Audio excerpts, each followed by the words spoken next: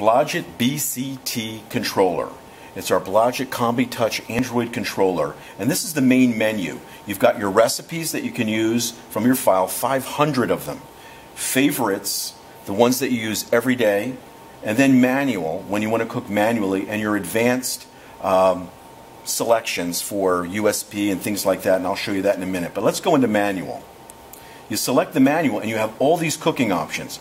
Hot air, convection oven, Combi Smart, steaming, low temperature steaming to high temperature steaming, retherm mode, Combi Optima with the percentage of humidity, advanced settings. Your Combi Smart allows anybody with any skill level to cook, your recipes, and then your favorite items that you can recall at a moment. And then you have your Combi wash cycle, which will choose what level of cleaning you want, hit start, and it'll clean the oven for you. Now, what's the difference between Combi Smart and Combi Optima? You can see the percentage symbol. The Combi Optima measures and controls and regulates the humidity for you. Combi Smart allows the chef to cook exactly the way that he wants, okay? Then we also have Smart Chef.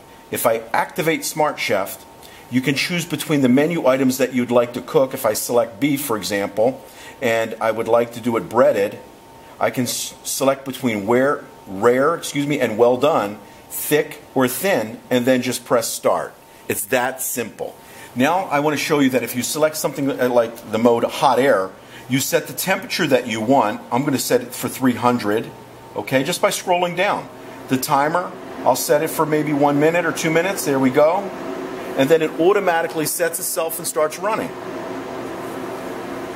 Okay, back to the hot air mode. What I want to show you that on the fly, you can actually do continuous cooking by just pushing the continuous cooking rack. You can also adjust the fan speed, even on the fly. If I want to go 50% fan speed, I just scroll down to 50, press OK, and now it's 50%.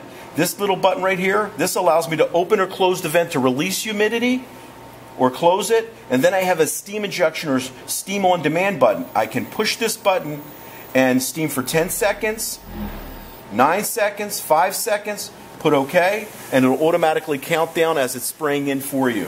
Or you could just press and hold it. So, when I come back to the hot air mode, we set the temperature, we set the time, and now we also have a rack timer that I want to show you. In this case, I want to set it for 5 racks and 1 timer for each shelf.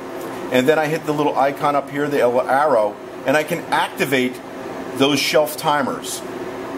I'm going to set it for 5 minutes, that's fine. Starts counting down immediately. So I can load 2 shelves, get that going. And then if you have other items, even if they're different items, but they all cook at the same temperature, we can load them and keep track of all 5 menu items. The rack timing is really a great way for a la carte cooking, and now it's that easy. We can keep track of all 5 items. Blodgett's BC Touch is one of the world's first Android controllers, and as you can see, it couldn't be any easier to operate.